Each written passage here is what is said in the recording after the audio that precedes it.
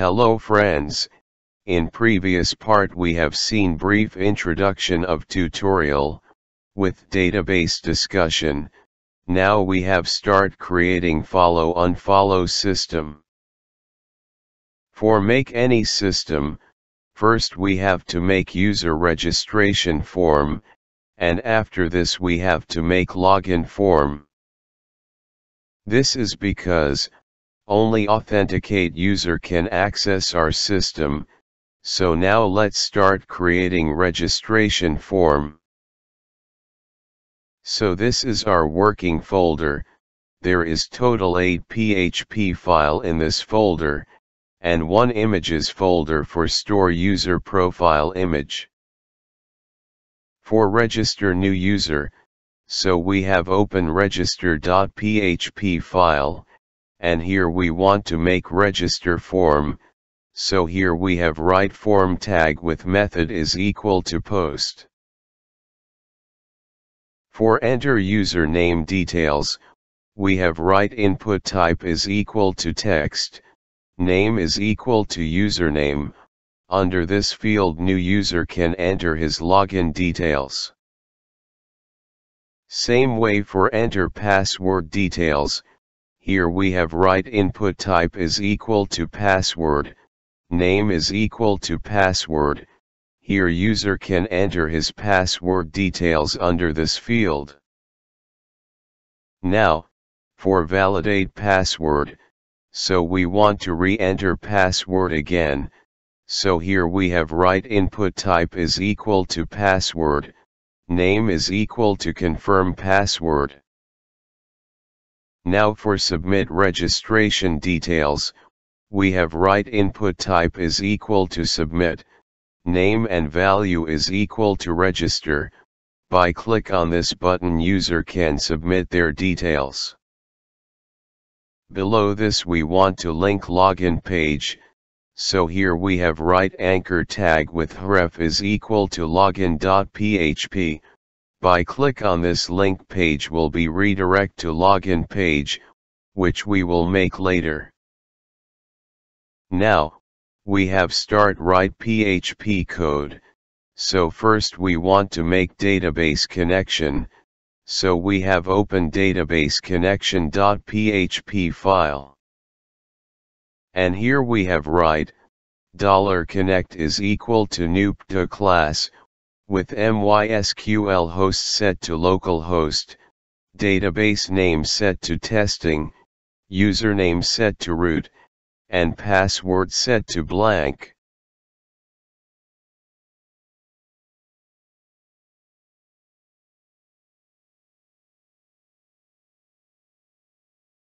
Now we have go to register.php page, and here we have write include statement with database connection.php, it will make database connection on this page.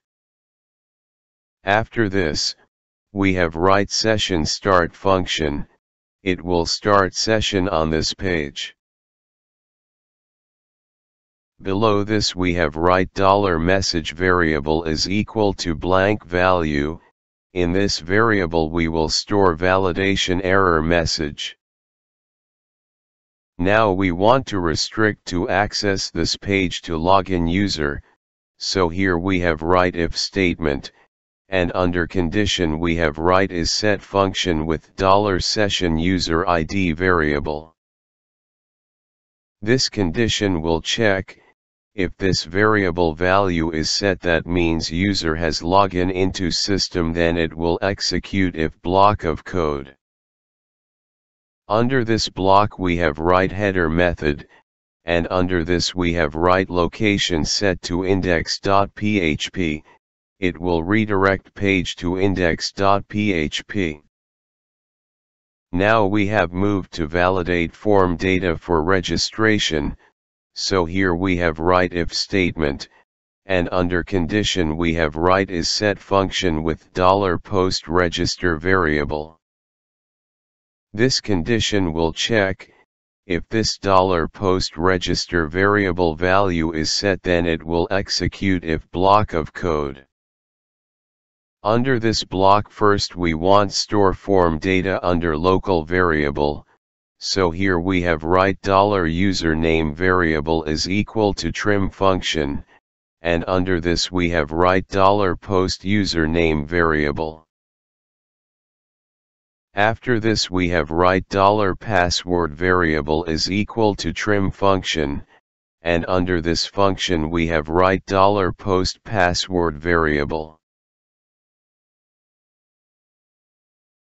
After this we need to check particular username already registered or not. For this we have write $check query variable is equal to select star from Twitter user table, where username is equal to :username. This query will check particular username data available or not in database. Below this we have write $statement variable is equal to $connect variable with prepare statement, and under this we have write $check query variable, it will make query for execution. Now we have write $check data variable is equal to array with key : username with value get from $username variable.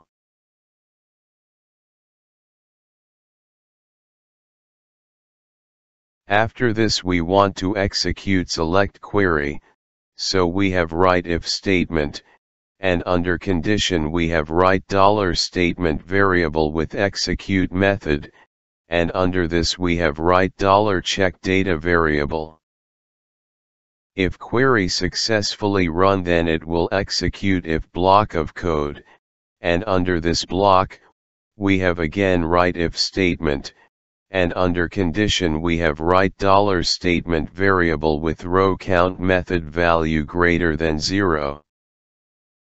This row count method return number of row affected by query execution, and if it is greater than 0 then it will execute if block of code. Under this block, we have write $message variable is equal to string message like username already taken. But suppose above condition false, that means particular username not available in database, then it will execute else block of code.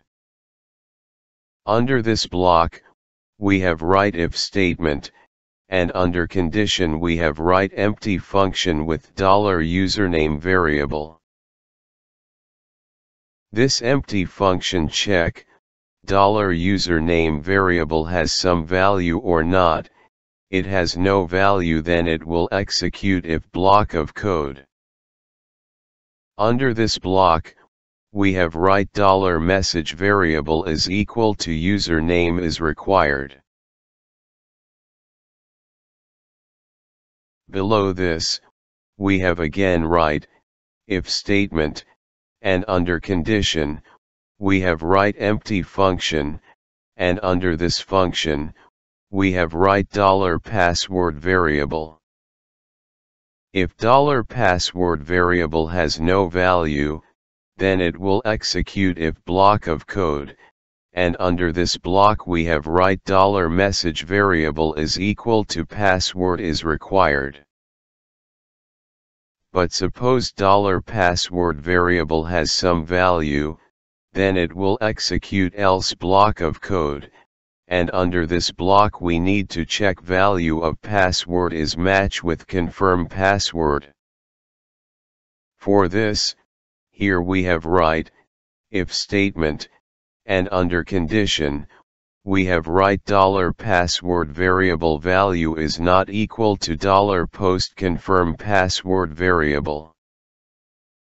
If this condition true, then it will execute if block of code, and under this block we have write $message variable is equal to password not match message.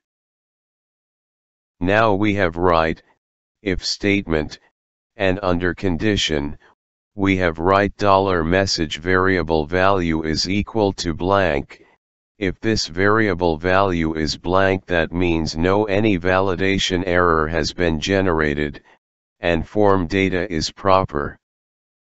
If this condition true, then it will execute if block of code, and under this block we have write $data variable is equal to array with key : username value get from $username variable.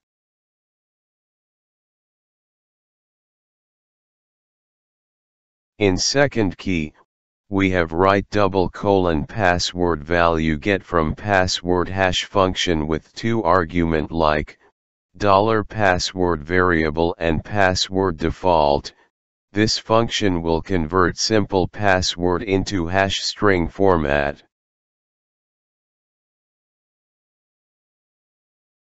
Now we have write $query variable is equal to insert into login table with column like username and password, and values get from : username and password.